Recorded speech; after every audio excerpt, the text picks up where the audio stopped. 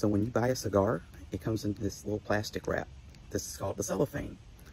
Some people want to know what's the purpose of the cellophane. Well, the cellophane protects your cigar when it's traveling from the manufacturer, from the factory.